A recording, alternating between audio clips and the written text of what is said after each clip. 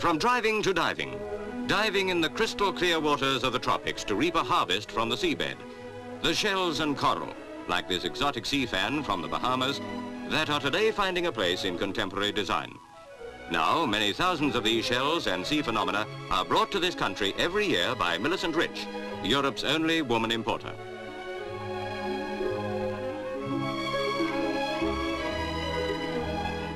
The shells fit ideally into the pattern of modern interior decoration, for the subtle coloring and smooth line make a striking contrast to the bold shadings and right-angled shapes of contemporary furniture like that of Terence Conran. The beautiful spider shell, by the way, comes from Africa.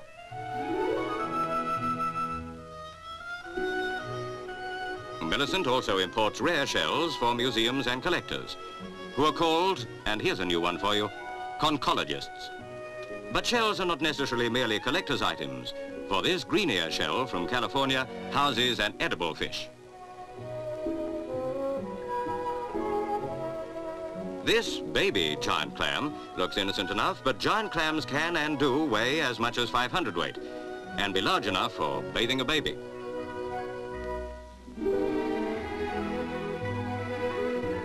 Among the colorful but strikingly appropriate names given to the shells in this collection are bleeding teeth and cat's eye, both remarkable examples of nature's artistry.